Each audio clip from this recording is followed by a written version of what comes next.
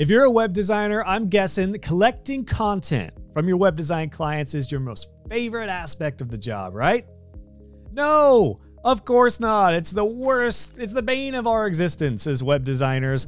But the reality is there's a few things you can do to make this process way easier. So I'm going to share with you my top 3 tips for collecting content from your web design clients like a pro. Before we get to those though, let me give you a tip on what not to do. What you don't want to do is just tell your client, hey, send me content, because you know exactly where that leads, right? I know I remember very well.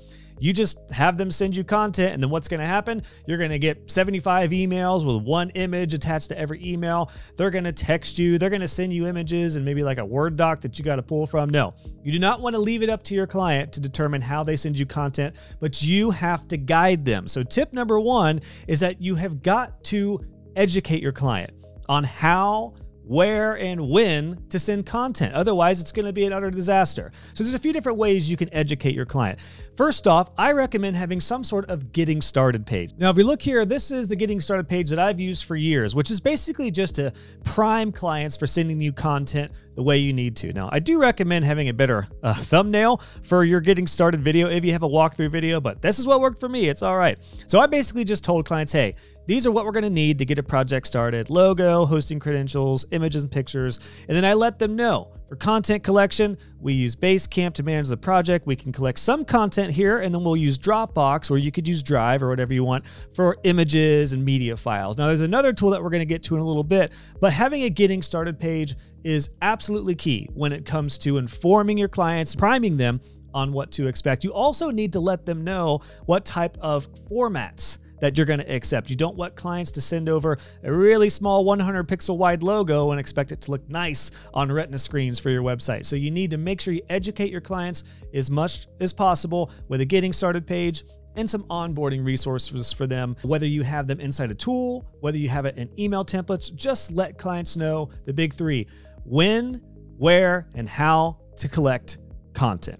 Number 2 is to set expectations. So I'm guessing you've had experiences like I had a lot early on as a web designer, where the client checks in with you after a few weeks of them signing on and they say, hey, Josh, how's the website looking? And you say, it's looking pretty blank. You haven't sent me any content.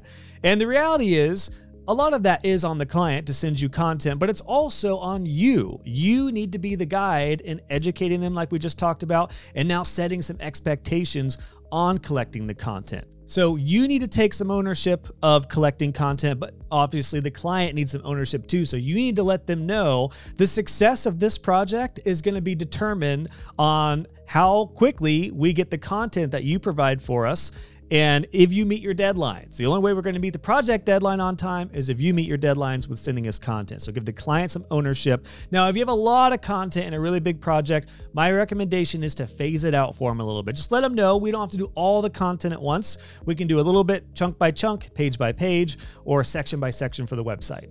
The other aspect that's really important when it comes to giving some ownership to the client is they need to know if they don't send content to you on time, then what's the penalty? What's the repercussions? If you have a late fee, which I generally recommend after 30 days or a certain amount of time, let them know, heads up, it's nothing personal, but if we don't get the content in time, there is a late fee charge because we got to keep this client moving, this project moving. In some cases, it might be bumped to the back of the line, but you want to avoid delayed payments for yourself, for your web design business. So a late fee is typically the best way to go when it comes to making sure your client gets you that content on time. And then the last thing that I recommend doing when it comes to setting expectations is making very clear deadlines. So depending on how long your projects typically take and the scope and size of this project, give deadlines. You might say, okay, for the homepage content, you have a week. For the services pages, you've got another week. And then for the rest of the pages, we need content and then the images that you provide us that we'll tweak from there. And then that might put us 3 or 4 weeks out. So you might have a month, for example, of really harsh deadlines to make sure your clients get them in time, get that content to you in time. So set those deadlines all within those expectations.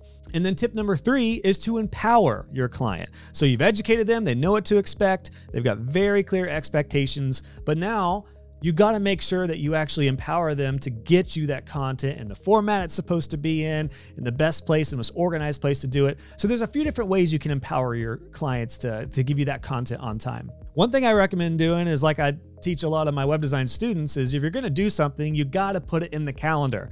So tell your clients to like make it a project, and you don't need to be harsh about it, but just let them know, I recommend blocking out a certain amount of time for a certain amount of content every week, depending on how much content you need, and make it a project. Recommend that your clients put it in the calendar to make sure it gets done on time, or you could even send your clients a calendar invite as to when the deadline for that aspect of the project content should be submitted by. There's also a tool that will help you out that we're about to mention, but you could do that manually as well. But either way, make it a project. Tell your clients to make it a project. And then as we just mentioned with expectations, if there's a lot of content, just tell them to phase it out. Phase one could be a certain chunk of the content. It'll give them quick wins, and then they'll build some confidence and feel comfortable getting that content to you.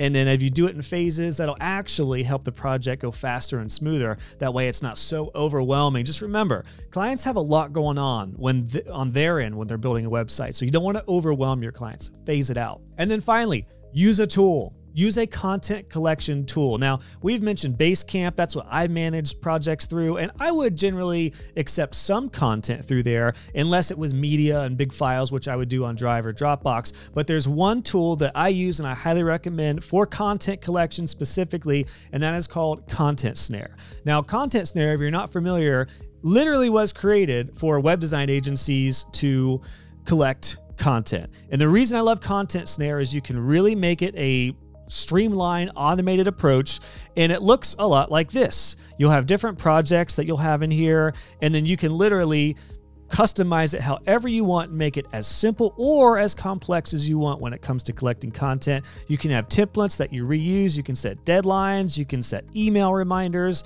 I've been on the other end of this spectrum. When I do presentations, I've found that some summits I've been a part of use Content Snare, and it's so nice for me as the client to be able to, and as the customer, to be able to know when the deadlines are for the content that I need to submit. So it really is a win-win for everyone around. If you're going to use a tool, especially for big projects, I recommend Content Snare. I do have an affiliate link with them, heads up, but I know the owner of the company, they are incredible. joshhall.co/Content Snare is where you can get a special deal to try Content Snare out, especially for big projects. But either way, make sure you do those three things. Educate your clients to make sure they know when, where, and how to send content. Set those expectations with clear deadlines and make sure they know what's going to happen if they don't send content on time. And then number three, empower your clients. Give them all the resources they can to make it a smooth process. It'll be a little bit of time in the beginning to get all that set up, but every project after that will get smoother and smoother. Those are my top 3 tips for helping you collect content from your web design clients. If you have any more tricks up your sleeves, I would love to hear them. Drop a comment below where you're seeing this video, and I would love to hear what's worked for you with collecting content. These are the things that has worked for me, no matter what size the project it was, whether it was really small or really big in scope. I hope they help for you as well when it comes to collecting content. Check below for more resources that go a little more in depth on content collection. Those will be down below in the comments. But for right now, cheers to making the next project better because you done made your content collection easier.